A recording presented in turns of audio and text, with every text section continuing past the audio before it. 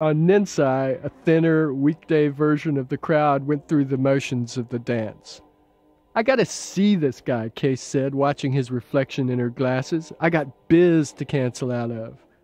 Bullshit, she said. You're going in there to check us out with your smuggler. Case, sport, it does look as though your companion there is definitely armed, aside from having a fair amount of silicon in her head. What is this about, exactly? Dean's ghostly cough seemed to hang in the air between them. Hey, hold on, Julie. Anyway, I'm coming in alone. You can be sure of that, old son. Wouldn't have it any other way. Okay, she said, go. 5 minutes any more and I'll come in and I'll cool your tight friend permanently. She turned and walked out, past stacked white modules of preserved ginger. Keeping stranger company than usual, Case? Asked Julie. Julie, she's gone. You want to let me in? Please, Julie? The bolts worked. Slowly, Case, said the voice. Turn on the works, Julie, all the stuff in the desk, Case said, taking his place in the swivel chair. It's on all the time, Dean said mildly, taking a gun and aiming it carefully at Case. It was a belly gun, a Magnum revolver with the barrel sawn down to a nub. The front of the trigger guard had been cut away and the grips wrapped with what looked like old masking tape. Case thought it looked very strange in Dean's manicured pink hands. Just taking care, you understand, Dean said. Nothing personal. Now tell me what you want. I need a history lesson, Julie, and a go-to on somebody. Go-to on whom, old son? Gaijin name of Armitage, sweet in the Hilton. Dean put the pistol down. Sit still, Case. He tapped something out on a lap terminal. It seems as though you know as much as my net does, Case. This gentleman seems to have a temporary arrangement with the Yakuza, and the sons of the Neon Chrysanthemum have ways of screening their allies from the likes of me. I wouldn't have it any other way. Now, history. What sort of history? The war, Julie. Screaming Fist. Oh, famous. Don't they teach you history these days? Great bloody post-war political football, that was. Watergate it all to hell and back. Your brass case, your sprawl-side brass and, where was it? McLean? In the bunkers, all of that? Great scandal. Wasted a fair bit of patriotic young flesh, Case, in order to test some new technology. They knew about the Russians' defenses, it came out later. Knew about the imps, magnetic pulse weapons, sent those fellows in regardless, just to see. Any of those guys make it out, Julie? Oh, Christ, Dean said, it's been bloody years.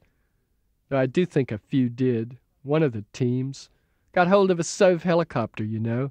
Flew it back to Finland. Didn't have entry codes, of course. Shot hell out of the Finnish Defense Forces in the process. Special Forces types. Case nodded. The smell of preserved ginger was overwhelming. Thanks, Julie. I owe you one. Later, he'd tell himself that the evening at Sammy's had felt wrong from the start. That even as he'd followed Molly along the corridor, shuffling through a trampled mulch of ticket stubs and styrofoam cups, he'd sensed it. Linda's death. Waiting. They'd gone to the Namban after he'd paid off his debt to Wage with a roll of Armitage's new yen. Then he'd taken Molly back to the chat for a drink. Wasting your time, cowboy, Molly said, when Case took an octagon from the pocket of his jacket. How's that? It's your new pancreas, pal. Those plugs in your liver. Armitage had them designed to bypass that shit. She tapped the octagon. You're biochemically incapable of getting off on amphetamine or cocaine. Eat it. Eat a dozen. Nothing'll happen. He did. Nothing did. 3 beers later, she was asking Rats about the fights. Sammy's, Rats said. I'll pass, Case said. I hear they kill each other down there. An hour later, she was buying tickets. Sammy's was an inflated dome behind a portside warehouse. The air was damp and close with the smell of sweat and concrete. No light but the holograms that shifted and flickered above the ring, reproducing the movements of the two men below. Reflected colors flowed across Molly's lenses as the men circled. The holograms were 10-power magnifications. At 10, the knives they held were just under a meter long. The knife fighter's grip is the fencer's grip, Case remembered. The fingers curled, thumb aligned with the blade. The knives seemed to move of their own accord, gliding with a ritual lack of urgency through the arcs and passes of their dance, point passing point, as the men waited for an opening. Molly's upturned face was smooth and still, watching. "I'll go find us some food," Case said. He didn't like this place. He turned and walked back into the shadows. Too dark, too quiet. He bought yakitori on skewers and 2 cartons of beer. Glancing up at the holograms, he saw that blood laced one figure's chest. Thick brown sauce trickled down the skewers and over his knuckles. Blood sprayed from a jugular in a red gout of light, and now the crowd was screaming, rising, screaming as one figure crumpled, the hologram fading, flickering. Raw edge of vomit in his throat. He closed his eyes, took a deep breath, opened them, and saw Linda Lee step past him, her gray eyes blind with fear. She wore the same French fatigues, and gone into shadow. Pure, mindless reflex, he threw the beer and chicken down and ran after her. He might have called her name, but he'd never be sure. Afterimage of a single hair-fine line of red light. Her white sneakers flashing. Again, the ghost of the laser branded across his eye, bobbing in his vision as he ran. Someone tripped him. Concrete tore his palms. He rolled and kicked, failing to connect. A thin boy, spiked blonde hair, was leaning over him. The boy smiled and drew something from his sleeve. A razor. Case saw the razor dipping for his throat. The face was erased in a humming cloud of microscopic explosions. Molly's flechettes at 20 rounds per second. The boy coughed once convulsively and toppled across Case's legs. He was walking toward the stalls, into the shadows. He found her. She was thrown down at the foot of a concrete pillar. One white sneaker had come off somehow and lay beside her head. Case walked on, feeling nothing. "Hey, Case." Molly's mirrors emerged from the deeper shadow. "You okay?" Something mewled and bubbled in the dark behind her. "Fight's over, Case. Time we go home." He tried to walk past her, back into the dark, where something was dying. She stopped him. "Friends of your tight friend. Killed your girl for you. We got a partial profile on that old bastard when we did you, man. He'd fry anybody for a few new ones. The one back there said they got onto her when she was trying to fence your ram. Just cheaper for them to kill her and take it. I got the one who had the laser to tell me about it. Coincidence we were here, but I had to make sure." Case felt as though his brain were jammed. "Who?" he said. "Who sent them?" She passed him a bag of preserved ginger. He saw that her hands were sticky with blood. Back in the shadows, someone made wet sounds and died. After the post-operative check at the clinic, Molly took him to the port. Armitage was waiting. He'd chartered a hovercraft. Part 2, the shopping expedition. Home. Home was Bama, the sprawl, the Boston-Atlanta metropolitan axis. Opening his eyes, he saw Molly naked and just out of reach across an expanse of very new pink temper foam. Her body was spare, neat, the muscles like a dancer's. He sat up. The room was empty, aside from 2 nylon bags, new and identical. He swung his feet to the floor. His head ached. He remembered Paris, shopping. She had taken him shopping. He knelt beside the bags. The first one he opened was stuffed with things he didn't remember buying. Beneath a green t-shirt, he discovered a bright 9-pointed star. "Souvenir," Molly said. "I noticed you were always looking at 'em." "Someone's coming later to secure the place," Armitage said. He stood in the open doorway. "You ever the heat, Mr. Armitage?" Case asked. Armitage was no taller than Case, but with his broad shoulders and military posture he seemed to fill the doorway.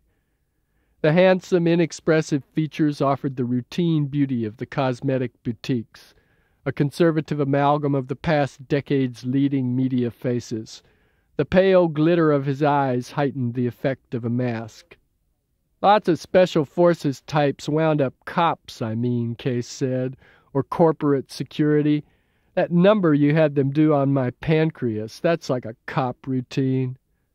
"You're a lucky boy, Case. You should thank me." "Should I?" "You needed a new pancreas. The one we bought for you frees you from a dangerous dependency." "Well, thanks, but I was enjoying that dependency." "Good, because now you have a new one. How's that?"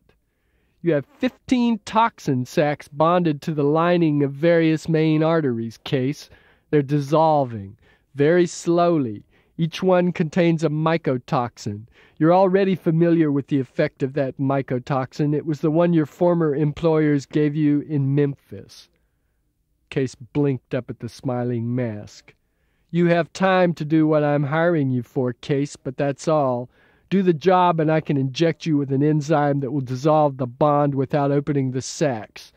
Then you'll need a blood change. So you see, Case, you need us. You need us as badly as you did when we scraped you up from the gutter." Summer in the sprawl and the mall crowd swaying like wind-blown grass, a field of flesh shot through with sudden eddies of need and gratification. He sat beside Molly in filtered sunlight on the rim of a dry concrete fountain. Nothing here like the electric dance of Ninsai.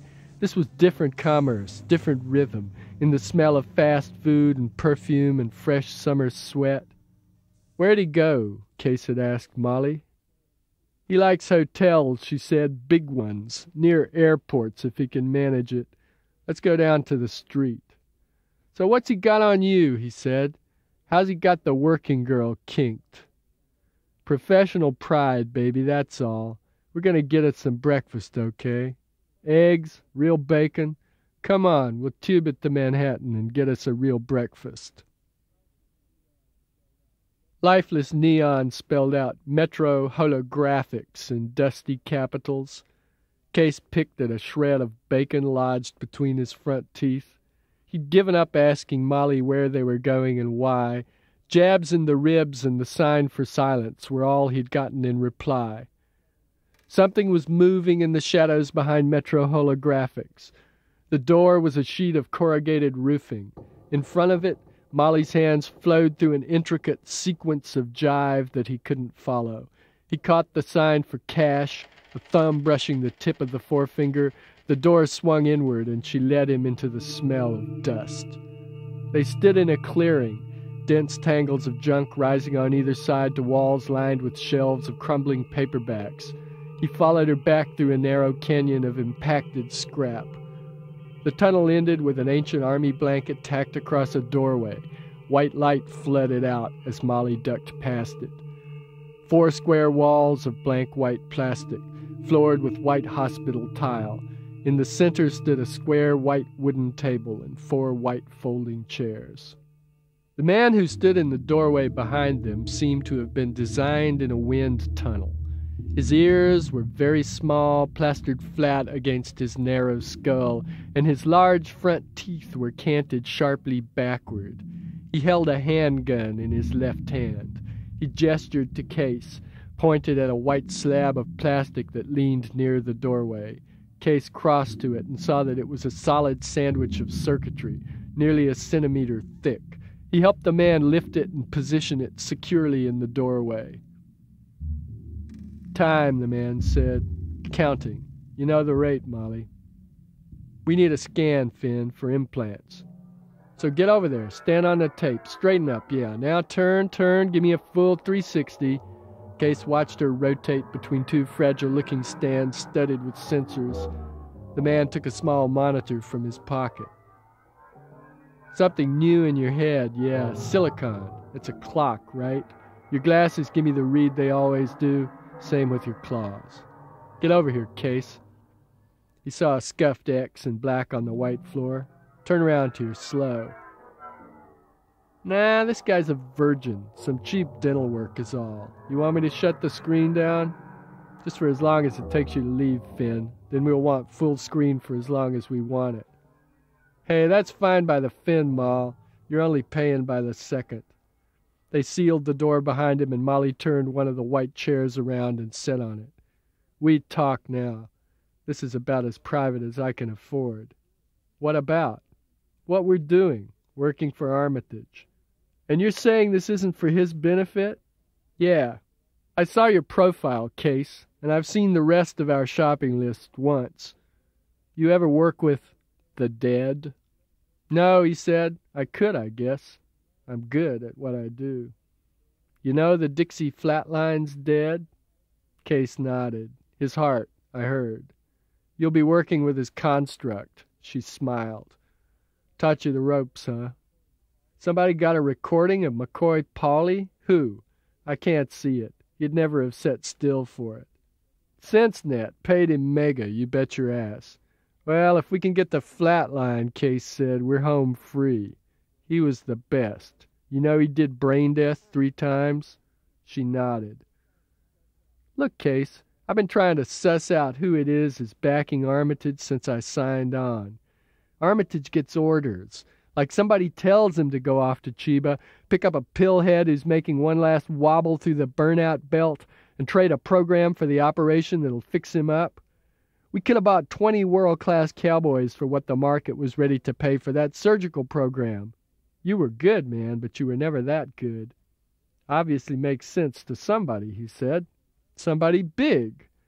Hey, don't let me hurt your feelings. She grinned. We're going to be pulling one hardcore run, just to get the Flatlines construct. SenseNet has it locked in a library vault uptown, tighter than an eel's ass, Case. Weird. Yeah, it's all weird, he said. You're weird, this hole's weird. Who's the weird little gopher outside in the hall? Finn's an old connection of mine, she said. Fence, mostly. Software. This privacy biz is a sideline. But I got Armitage to let him be our tech here, so when he shows up later, you never saw him. Got it? He stared at her. So tell me what you know about Armitage. Well, for starters, she said, nobody named Armitage took part in any screaming fist. I checked. But you are a cowboy, aren't you? I mean, maybe you could have a little look around. He'd kill me, Case said. Maybe, she said, maybe not. I think he needs you, Case, real bad. What else is on that list you mentioned? Toys, mostly for you, and one certified psychopath named Peter Riviera. Real ugly customer. Where's he? Case asked. I don't know, but he's one sick fuck. I saw his profile. God awful. So we're together in this, you and me, partners? Case looked at her. I got a lot of choice, huh? She laughed. You got it, cowboy. The Matrix has its roots in primitive arcade games, said the voiceover, in early graphics programs, holograms, and military experimentation with cranial jacks.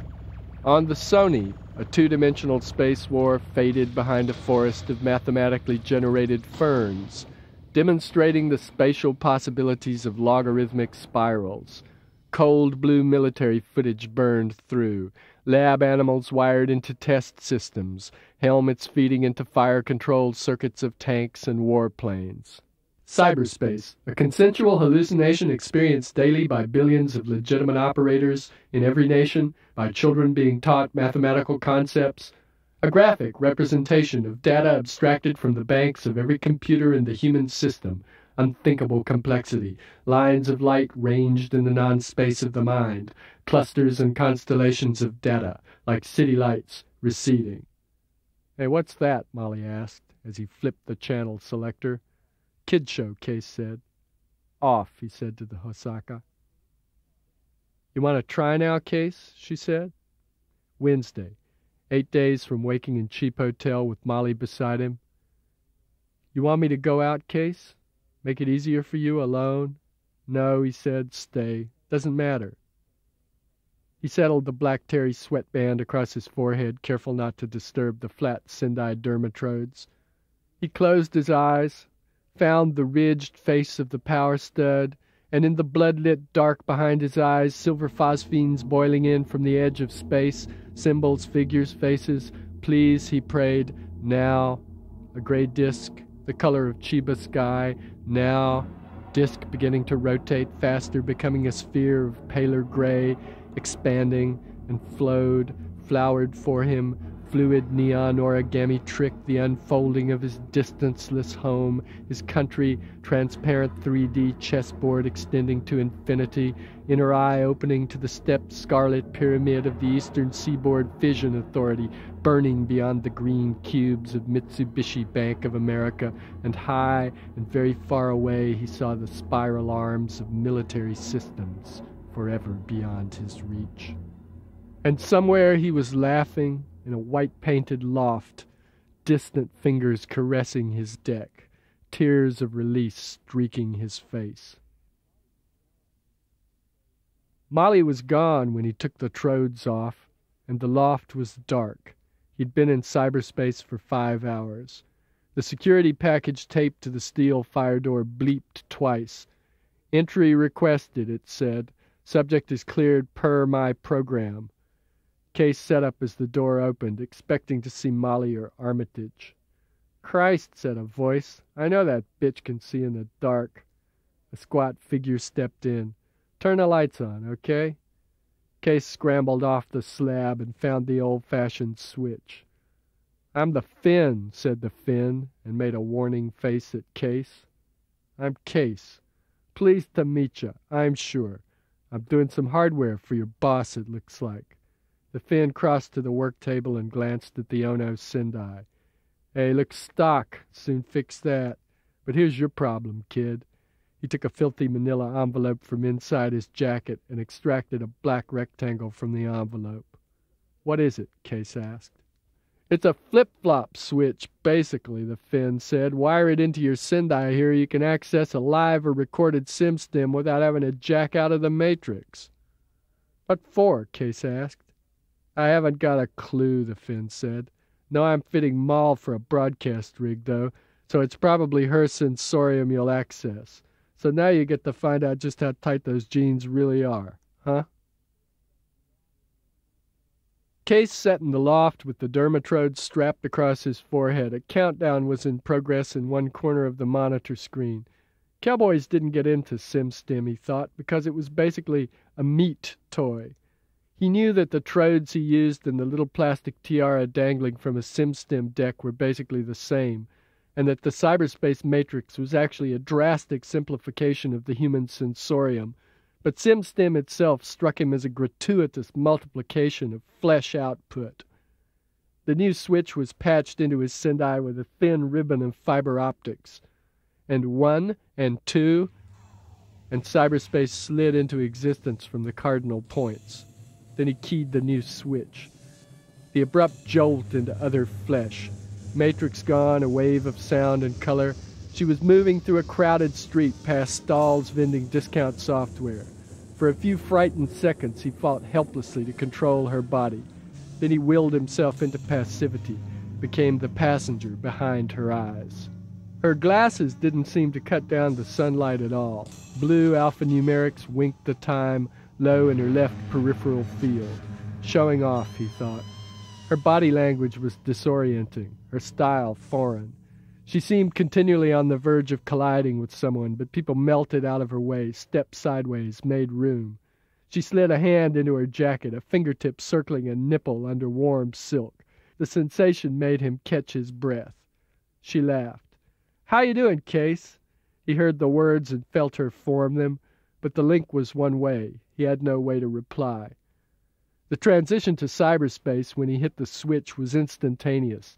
He punched himself down a wall of primitive ice belonging to the New York Public Library, keying back into her sensorium, into the sinuous flow of muscle, senses sharp and bright.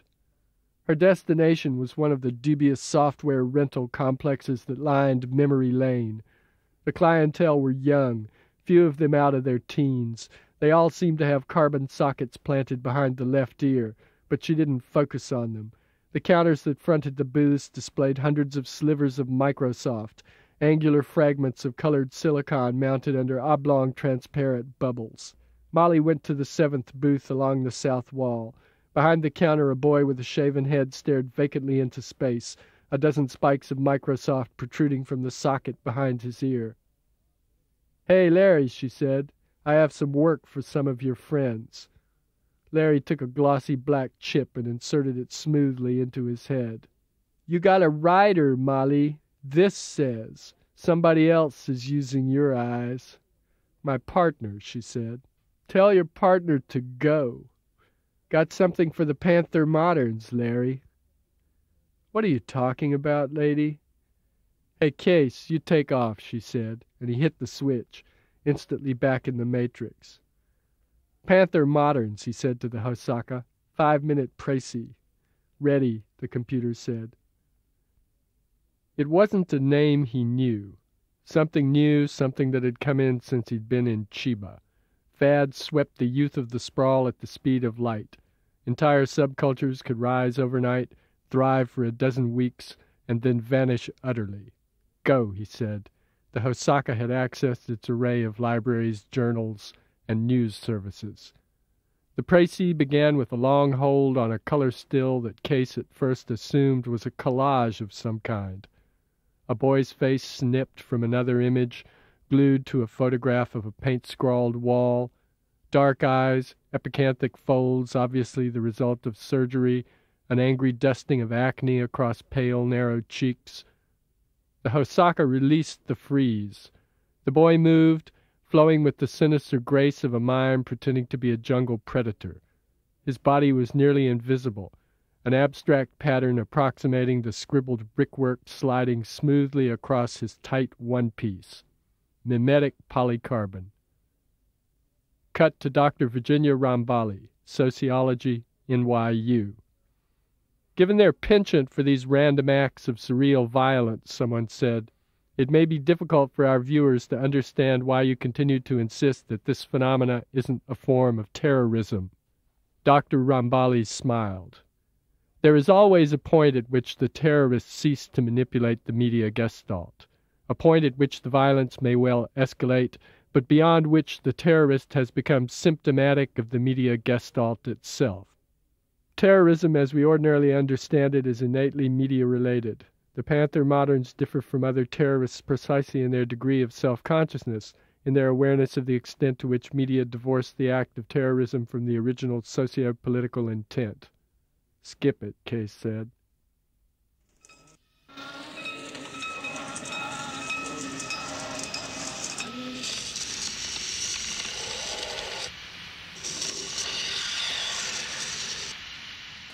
Case met his first modern 2 days after. The moderns were mercenaries, practical jokers, nihilistic techno-fetishists. The one who showed up at the loft door with a box of diskettes from the Finn was a soft-voiced boy. His face was a simple graft grown on collagen and shark cartilage polysaccharides, smooth and hideous. "You can't let the little prick's generation gap you," Molly said. Case nodded, absorbed in the patterns of the sense-net ice. This was it. This was what he was, who he was, his being. He forgot to eat. Molly left cartons of rice and foam trays of sushi on the corner of the long table. Sometimes he resented having to leave the deck to use the chemical toilet they had set up in a corner of the loft. Ice patterns formed and reformed on the screen as he mapped the route he'd take through SenseNet's ice. It was good ice, wonderful ice. He was cutting it. He was working. He lost track of days. And sometimes, falling asleep, particularly when Molly was off on one of her reconnaissance trips with her rented cadre of moderns, images of Chiba came flooding back. Faces and inside neon. Once he woke from a confused dream of Linda Lee, unable to recall who she was or what she'd ever meant to him. When he did remember, he jacked in and worked for 9 straight hours. The cutting of SenseNet's ice took a total of 9 days. "I said a week," Armitage said, unable to conceal his satisfaction when Case showed him his plan for the run. "You took your own good time." "Balls," Case said, smiling at the screen. "That's good work, Armitage." "Yes," Armitage admitted, but don't let it go to your head. Compared to what you'll eventually be up against, this is an arcade toy. Love you, cat mother, whispered the Panther Modern's link man. His voice was modulated static in Case's headset. Atlanta brood, looks go, got it. Molly's voice was clearer.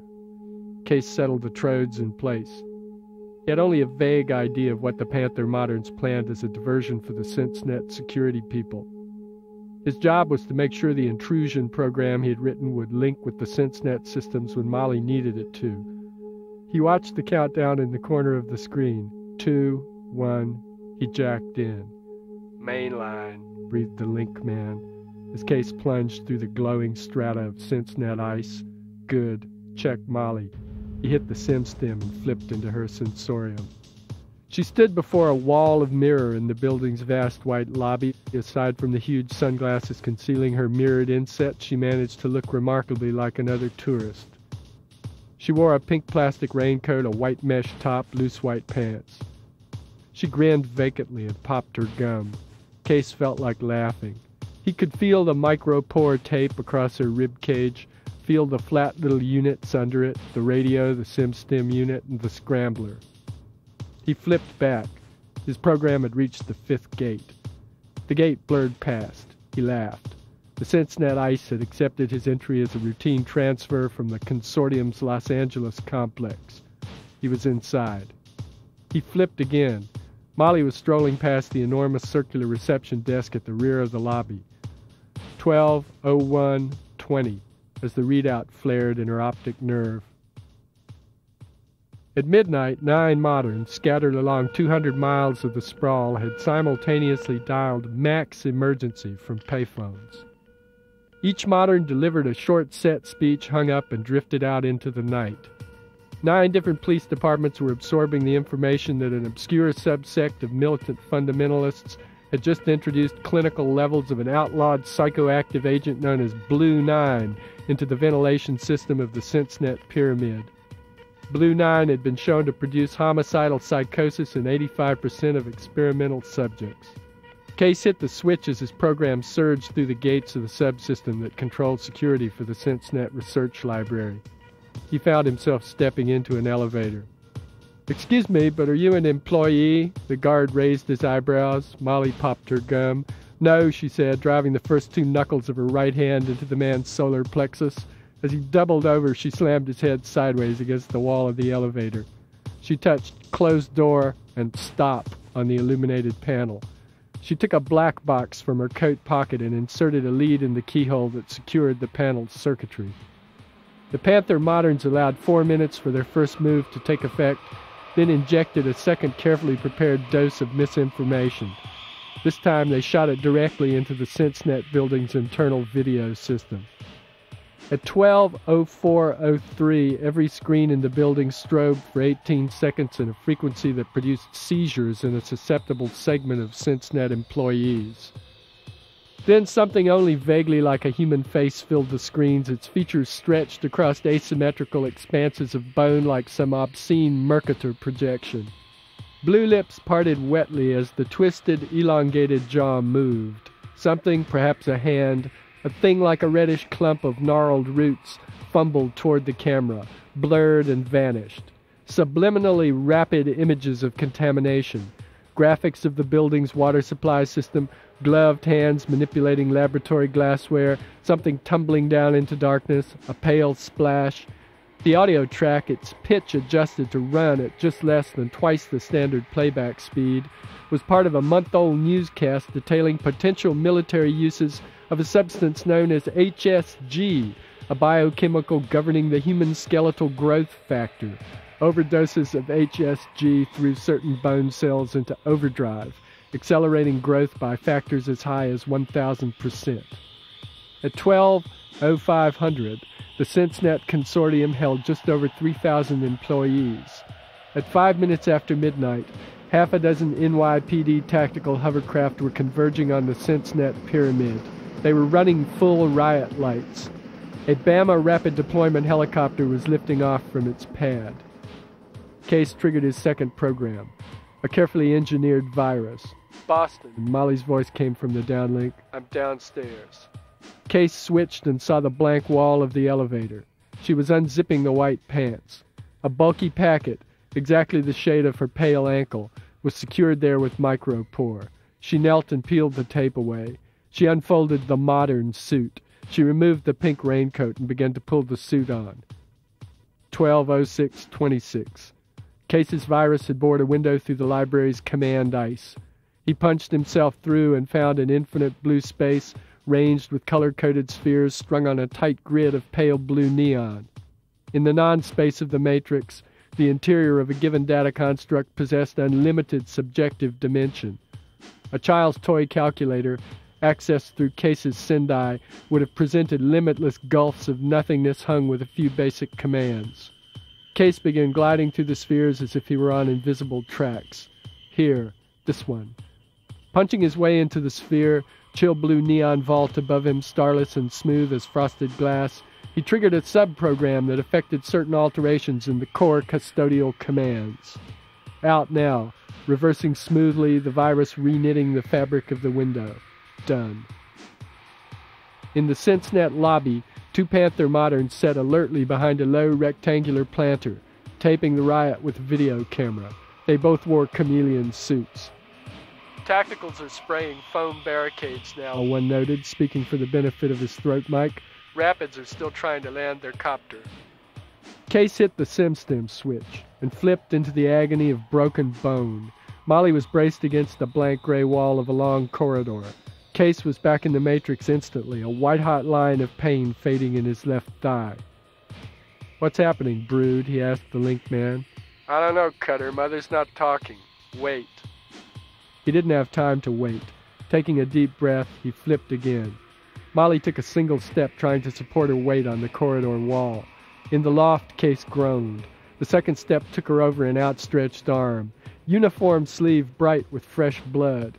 Glimpse of a shattered fiberglass shock stave. Her vision seemed to have narrowed to a tunnel. With the third step, Case screamed and found himself back in the Matrix. "Brood, Boston, baby. Little problem with the natives. Think one of them broke my leg." "What you need now, cat mother?" Case forced himself to flip back. She was leaning against the wall. She fumbled through the contents of the suit's pocket and withdrew a sheet of plastic studded with dermadiscs.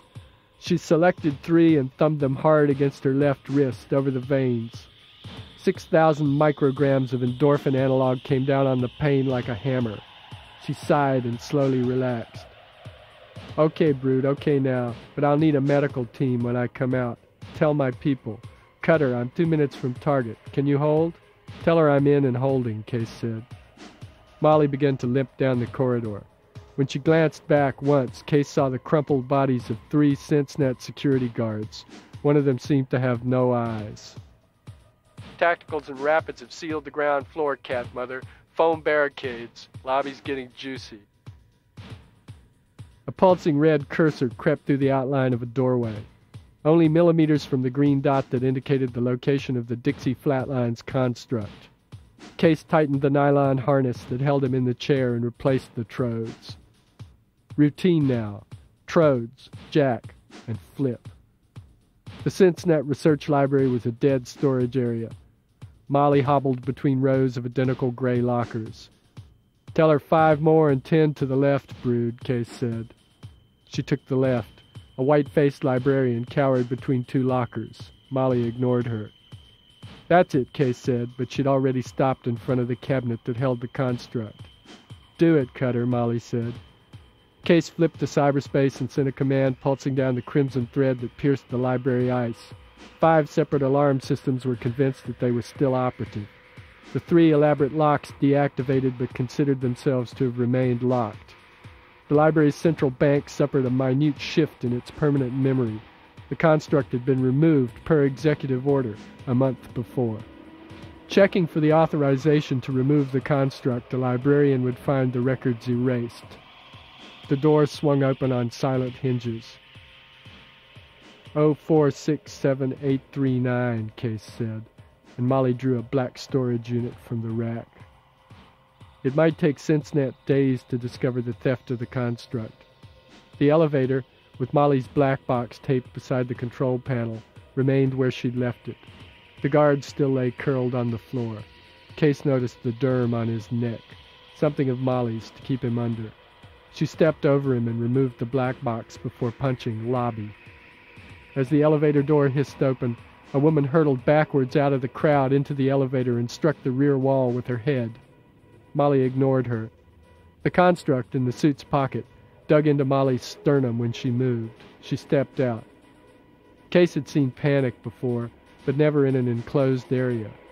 The SenseNet employees spilling out of the elevators had surged for the street doors, only to meet the foam barricades of the tacticals and the sandbag guns of the Bama Rapids.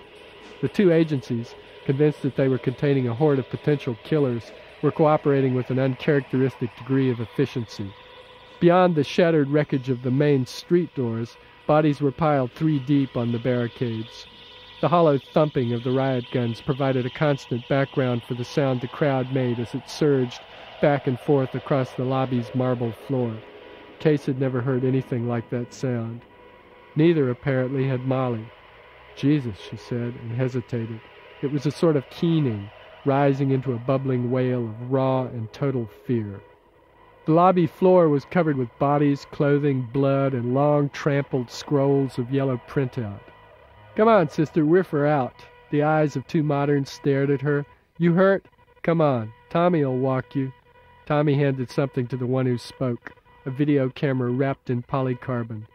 "Chicago," Molly said. "I'm on my way."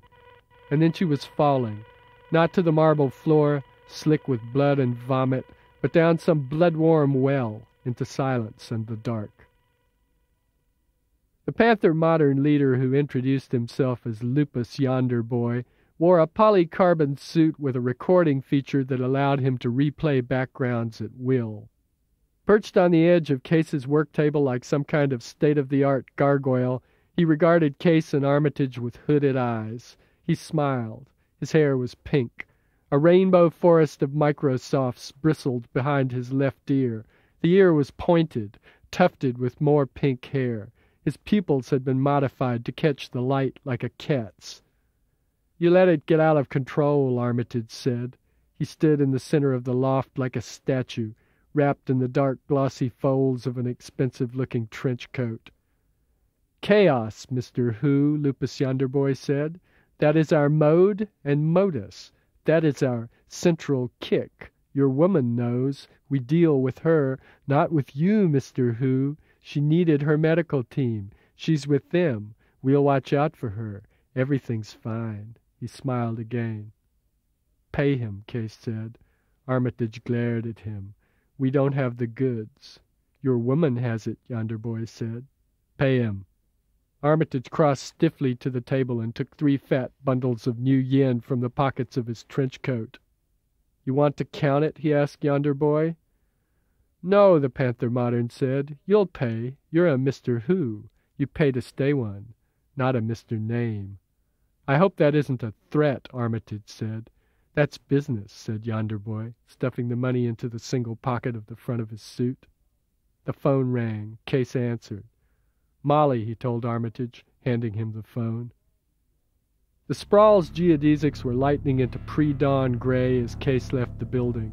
His limbs felt cold and disconnected. He couldn't sleep. Lupus was gone, then Armitage, and Molly was in surgery somewhere. He took corners at random, hunched in a new leather jacket. He tried to imagine Armitage's toxin sacs dissolving in his bloodstream, microscopic membranes wearing thinner as he walked. Case. He darted sideways, instinctively getting a wall behind his back. "Message for you, Case," said Lupus Yonder Boy. "Pardon, not to startle you. You ought to be more careful, Yonder Boy. This is the message. WINTERMUTE.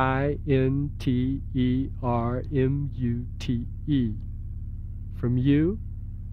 No, for you." "Who from?" "Wintermute," Yonder Boy said. Then he was gone. This book is continued on the next cassette.